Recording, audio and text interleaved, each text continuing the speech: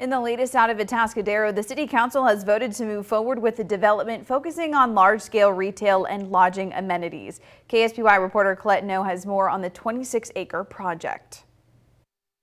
Where I'm standing is the future of Rio Ranch in Atascadero. It's set to be a commercial resort and recreation destination for Central Coast locals and visitors, bringing them together through food, shopping, and resort-like amenities. The vision for Rio Ranch resort and campground community is to really lift up the local economy and bring something into Atascadero that's never been here before. Situated on the Highway 101 and Del Rio Road, the Del Rio Ranch site is set to have a resort, affordable housing, retail space, and even cabins for short stays. There will also be an entertainment center with food and activities, including bowling and an arcade.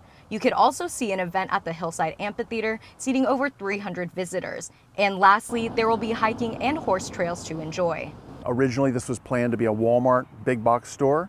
And what this project will bring is 4 times the amount of revenue to the city. Cal Coastal Communities described that the city of Atascadero is going through a renaissance. We believe that the project we're proposing here is the first of its kind in San Luis Obispo County. The real estate development company said they'll be offering leases to local businesses below market rate, and they want in.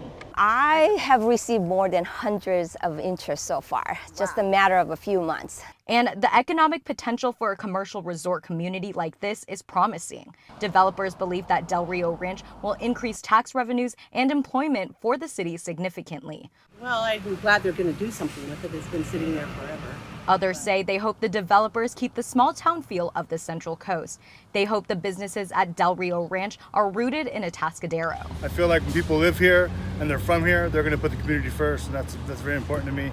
Cal Coastal Communities says you can expect the RV site and pop-up shops within the first year. For now, developers expect the entire project to be completed within 3 years. In Atascadero, Colette No, KSBY News.